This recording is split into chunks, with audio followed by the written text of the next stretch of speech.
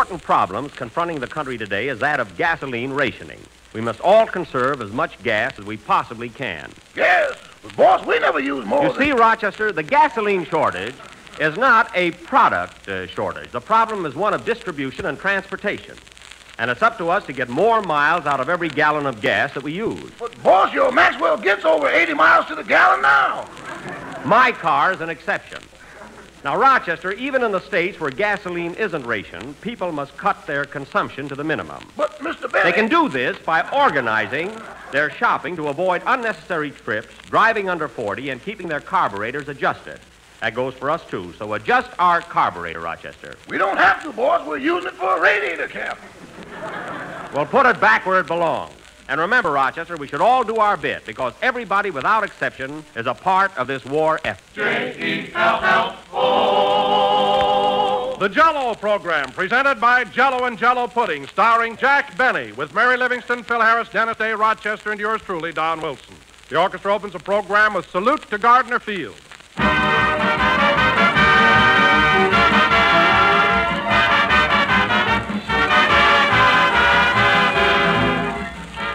It was more than 40 years ago, friends, that the first package of Jell-O was handed across a counter, carried home, and served to a delighted family.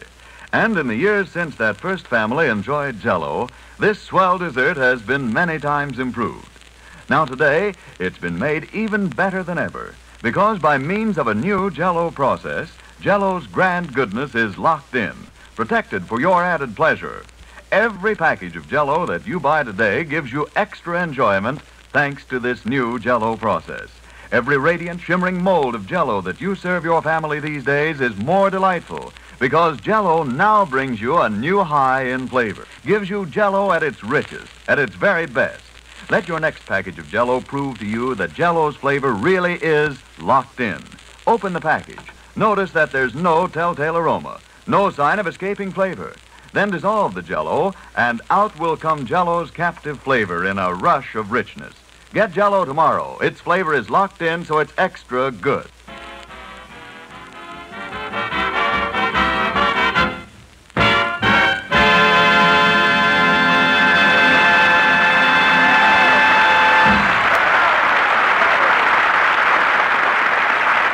That was Salute to Gardner Field, played by the orchestra. And now, ladies and gentlemen, on his final appearance for Jell-O, we bring you that delicious comedian with the locked-in bankroll, Jack Benny.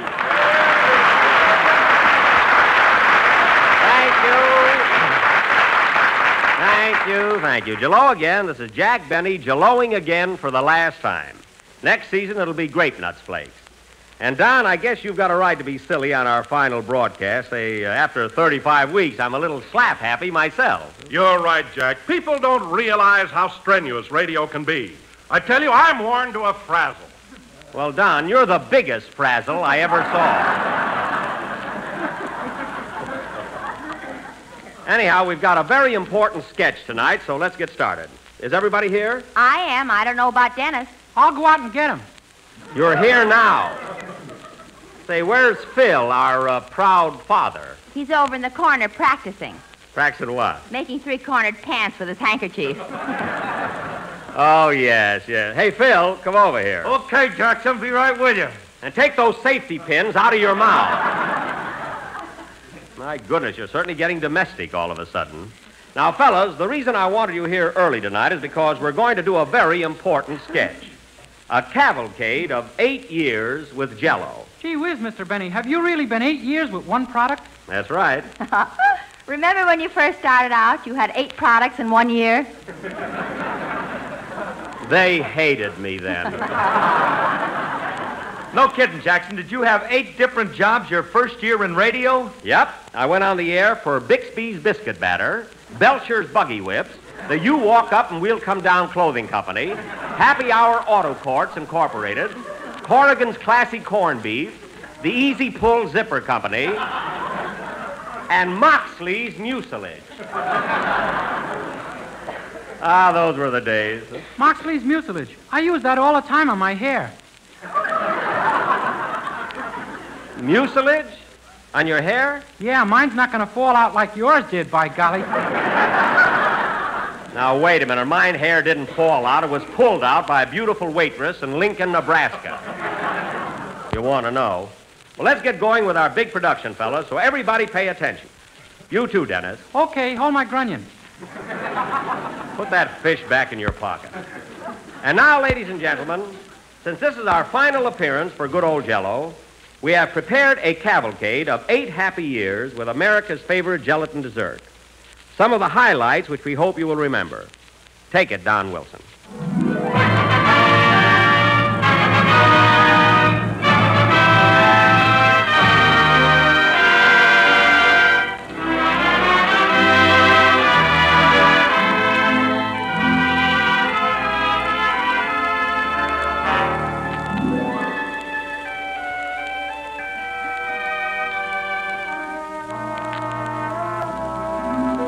Ladies and gentlemen, during our long and pleasant association with Jell-O, we've had many memorable situations. And one of the outstanding among them was the first time Jack Benny met Rochester. A few years ago, Jack and the whole gang were en route here by train from New York. And Rochester was a Pullman porter. A Pullman porter, if you remember, who didn't know where Albuquerque was.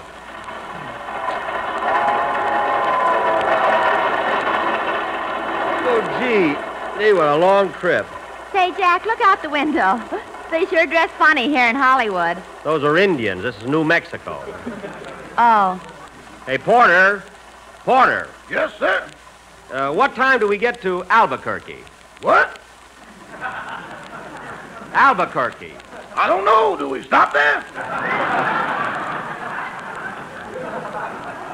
Well, certainly we stop there. My.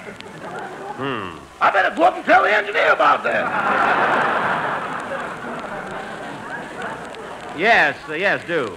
What's the name of that town again? Albuquerque. Albuquerque. What they gonna think of next? Albuquerque is a town. You better check on that. I know what I'm talking about. Now, how long do we stop there? How long do we stop where? In Albuquerque. There you go again.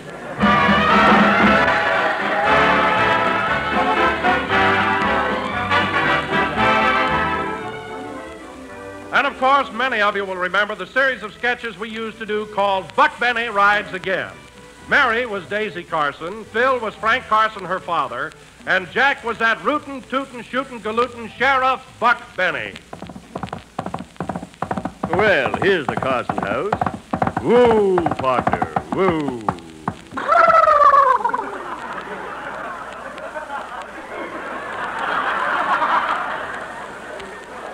Steady now. Here's an oat to chew while I'm gone. Thanks very much.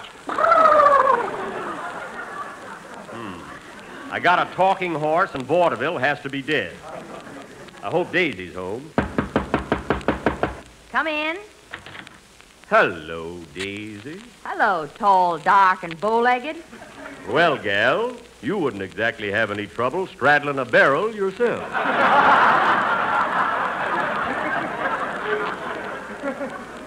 Say, Daisy, how's your pappy? Been drinking much lately? Only when a snake bites him. Well. And if they don't, he teases them. By the way, Daisy, where is the old boy? He was papering the room here this morning, and that's the last time I saw him. Gosh, this is new paper, ain't it? Wait a minute, what's that big lump there on the north wall? Here comes Pappy now. Hello, Frank. Hello, Buck. Is the blackout over? What blackout? You papered yourself on the wall. Now listen, Frank. I hear them rustlers stole some of your cows again last night. How many you figure they got? I don't know. Well, look out the window there and tell me how many head of cattle you got left. Can't tell you, Buck. They're facing the other way. Then let it go. Well, don't worry, Frank. I'll find them cattle before the sun goes down. Buck Benny rides again.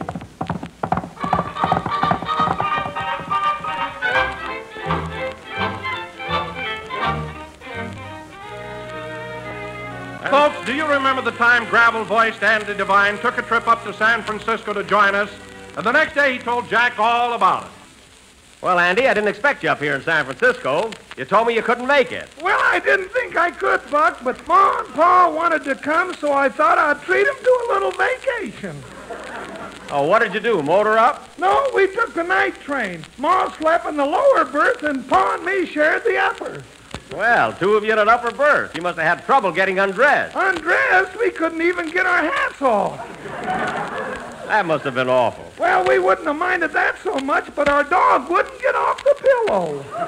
Oh, your dog was in there, too. My goodness. Yeah, she sure picked a fine time to have pup. Oh, for heaven's sake.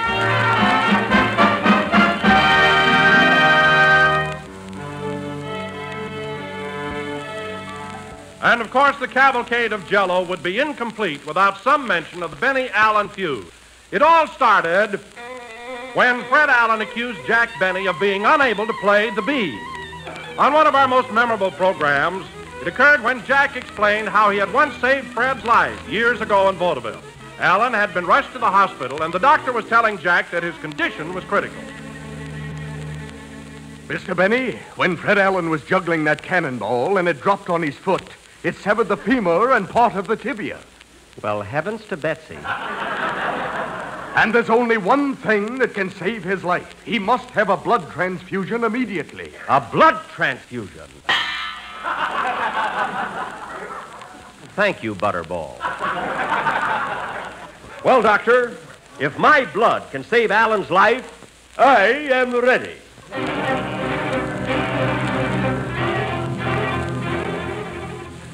Are you ready, Miss Stewart? Yes, Doctor. Then hand me that ice pick. Wait a minute, don't I get an anesthetic for this? Yes. Oh, nurse, fan Mr. Benny with a herring. You do, I'll snap at it.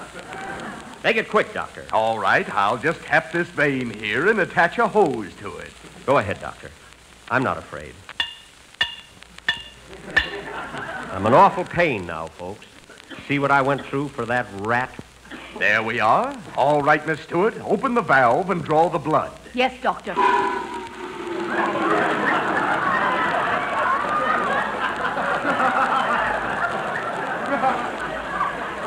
Oh, my goodness.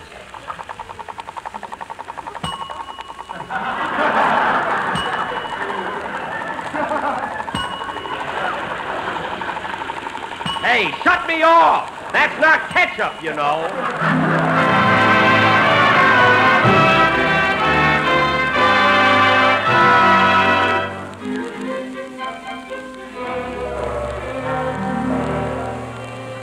During the last 8 years, the Jell-O program has satirized many great motion pictures.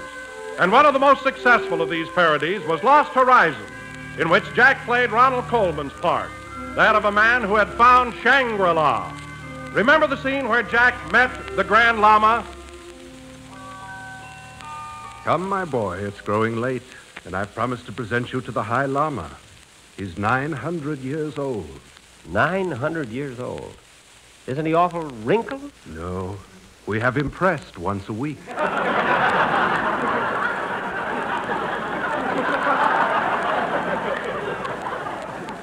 Gazooks.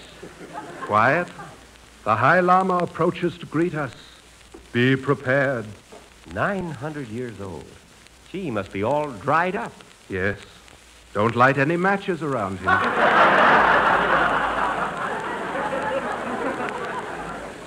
Oh, boy, am I nervous. He will not harm you, my son. Here he is. Behold, the High Lama. Your Excellency, I beg to present Jack Benny. Your Excellency.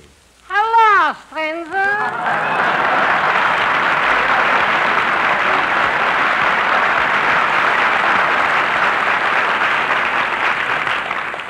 Slapperman. Quiet, I'm a llama now. Well, tell me, Slap, how are you doing in Shangri-La? Oh, Jackie boy, am I making money? Everybody here lives to be at 300 years old, 400, 500. There's no limit. I tell you, Jack, I'm cleaning up. What do you do? I sell birthday candles. Birthday candle? You must be making a fortune. Say, is your wife here with you? Who else could make me 900 years old so quick? Oh, that's right. Well, kiddies, I gotta toddle along now to the Shangri-La airport. Oh, do you have an airport here? Yeah, this is where the bombers leave for Tokyo. Oh, yes, I heard about that.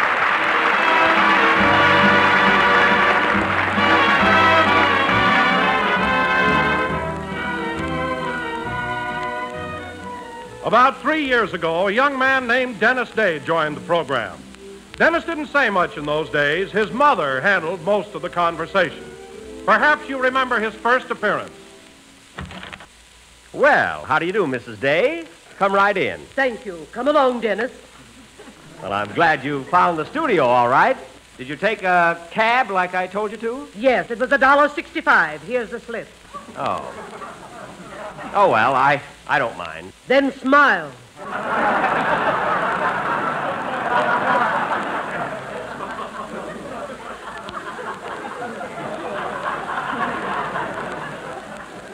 How can a baritone have a tenor for a son?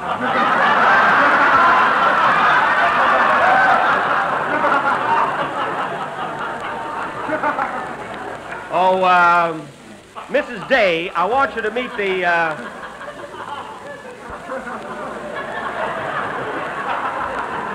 Mrs. Day. Yes.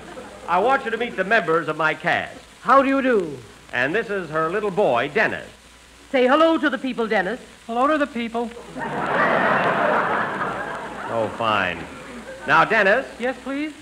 What song have you selected for your debut on the Jell-O program? I'm going to He's sing going to sing a delightful new number entitled When You Wish Upon a Star. Now, before you sing, Dennis, I thought our audience would like to know your age. How old are you? 59, including mother.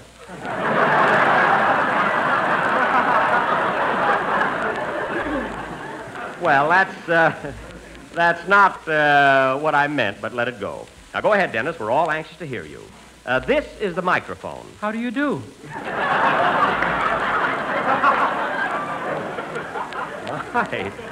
My, you are nervous.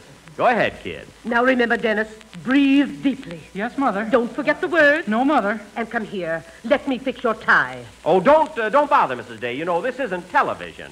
You're quite fortunate, Mr. Benny. Very good, Mrs. Day. Sing, Dennis. Oh, boy, I'd like to give her a hot foot.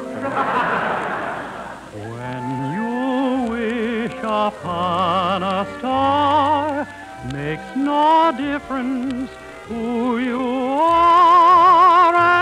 Anything your heart desires will come to you.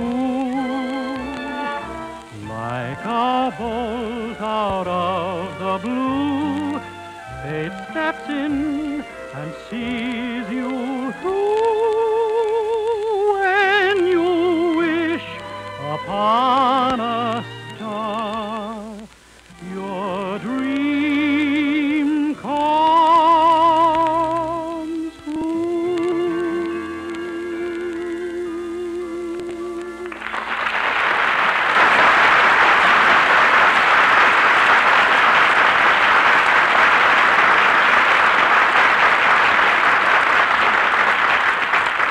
That was swell, Dennis. And now for the second chapter in our cavalcade of Jell-O.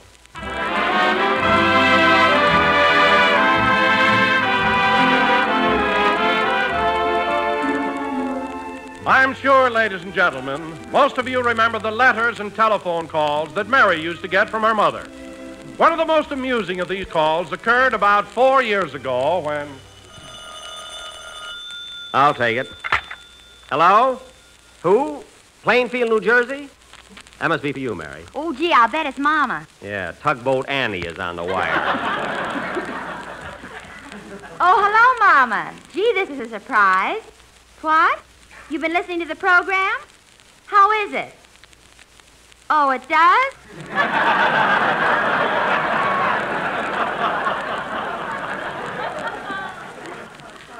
She should be critical. What, Mama? She was thrown out of the Floridora Sextet for having an anchor tattooed on her leg.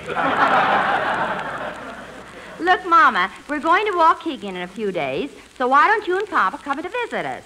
You can see the premiere of Jack's new picture. Oh, I don't know. I'll find out. Jack, are they going to... No, certainly not. No, Mama, no free dishes. Tell her to stay home, Mary. I'll be busy enough this week. Your mother is a character, if I ever...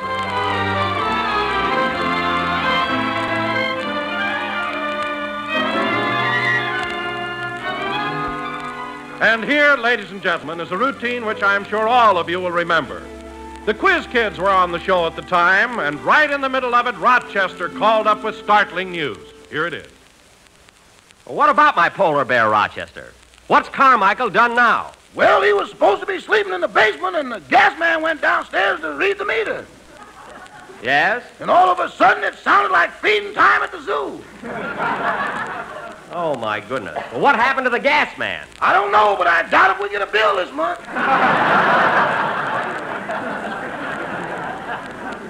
Now, that's silly. Carmichael wouldn't hurt a fly. He was just playing, that's all. Yeah, but where's the man? Stop being so pessimistic. Now, look, I forgot to feed Carmichael this morning, and he must be pretty hungry. Uh-huh. So give him some roast beef out of the icebox. Uh-huh. But don't let him eat too fast. This is his first meal today. His second meal. Where's the man? Forget about the gas man. Forget about him.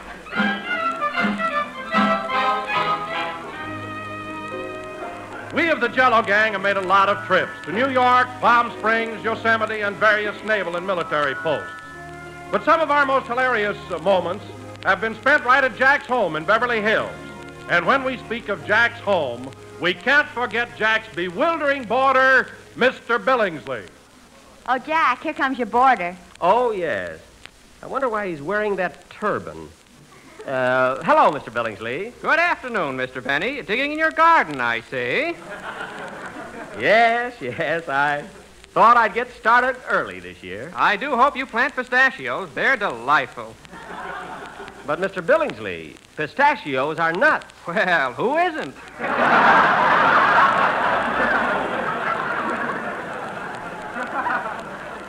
Oh. Oh, I didn't look at it quite that way. Well, goodbye, Mr. Benny. I'm going out for a little stroll. Goodbye. Oh, by the way, Mr. Billingsley, you look just like a Hindu. Is that a turban wound around your head? No, that's a bed sheet. I slept like a top last night.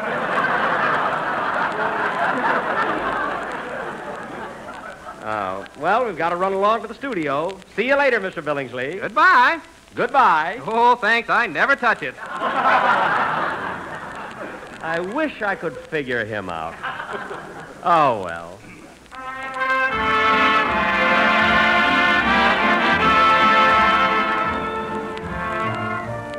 And, folks, one episode which many of you will remember and which I personally will never forget was the time I invited Jack over to my house to meet the little woman.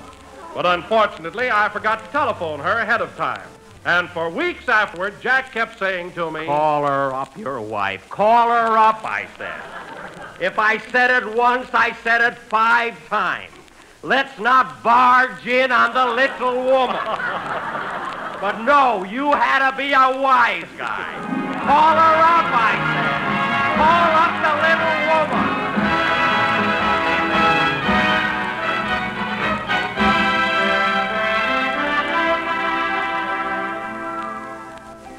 And now, ladies and gentlemen, as our sentimental journey approaches its conclusion, many of you may like to hear again a portion of one of our popular New Year's fantasies.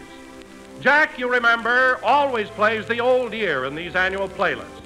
And as we tune in now, it's almost midnight, December 31st, 1941. And the little New Year is waiting to make his entrance. There's the 4th stroke of midnight. Come in. Hello, young feller. Are you the little New Year? This ain't a sarong I'm wearing. That's good. You're going to need a sense of humor, kid. Come on in. I want you to meet Uncle Sam and his wife, Columbia. Glad to know you, folks. Hello, Sonny. Hiya, Bub. Make yourself to home. Well, son, I hope you brought some good things with you. You'll like staying in this house. It's the finest home on the block. Oh, I'm glad to hear that. Well, you better be moving along, old-timer. I've got work to do. Yep. Might as well be moseying along. But before I go, I want to give you a little advice. First, take good care of Uncle Sam here. Let him get mad when he wants to, but see that he don't fly off the handle. Them gall-darn test. See what I mean? And take care of his friends, Mexico and Brazil, and all his good neighbors in the South, too. And don't forget that Dutch uncle of his. Leave it to me, old-timer. And look, you may have to put out the lights here in the house once in a while, but see that torch at the front gate is always burning. And say, before I forget it, Uncle Sam's got a nephew named Franklin that's taking mighty good care of the old boy. Ain't he, Sam? You darn toot. So keep an eye on him, son, and give him all the help you can. Franklin, huh? I'll write that down. As long as you're writing down names, here's another one for you. Put down Winston. Winston? Yep. Franklin and Winston. What are these two fellows' last names? Ain't necessary, son. Everybody knows them. Anyone else?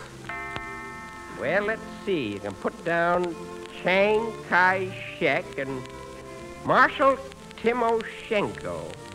Nice fellas, believe me, they're just as tough as they are to pronounce. Oh, no, there's a lot more of them, but Sam will give you their names later. Well, got to be leaving. So long, Sam. So long, old-timer. Here I go. So long, 41. So long, Columbia.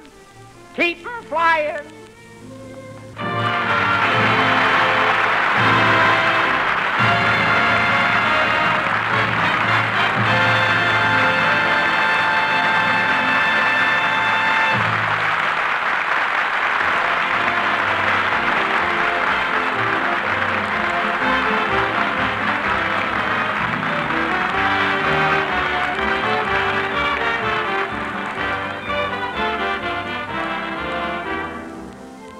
Here's a dessert, friends, that you'll want to add to your favorites the very first time you try them. The name of this treat is Cherry Fruit Pudding, a tempting blend of juicy red cherries, golden grapefruit, and rich tart cherry Jell-O. And what an easy dessert it is to make. Simply dissolve 1 package of Jell-O imitation cherry flavor in 1 pint of hot grapefruit juice and water, and chill until slightly thickened. Next, fold in 1/2 cup each of diced grapefruit sections and seeded fresh cherries halved. Then mold, and just see what a hearty welcome this swell dessert gets from the whole family. The tang of fresh, juicy cherries and the sunny flavor of grapefruit combine beautifully with the delightful goodness of bright crimson cherry Jell-O. So try it soon. Tomorrow, order cherry Jell-O and be sure you get genuine Jell-O, because Jell-O's flavor is locked in for your added enjoyment.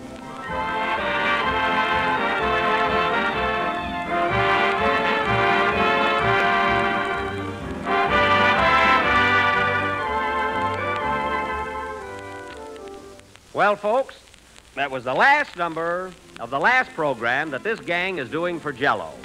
And we'll be back on the air the first Sunday in October at the same time on the same network, but broadcasting for Grape Nuts Flakes. In the meantime, have Grape Nuts for breakfast and Jell-O for dessert. Now, before I go, I'd like to thank all of our listeners, my cast, my sponsors, and my writers, Bill Morrow and Ed Boulogne, for their splendid cooperation and support. Good night, folks. See you in October.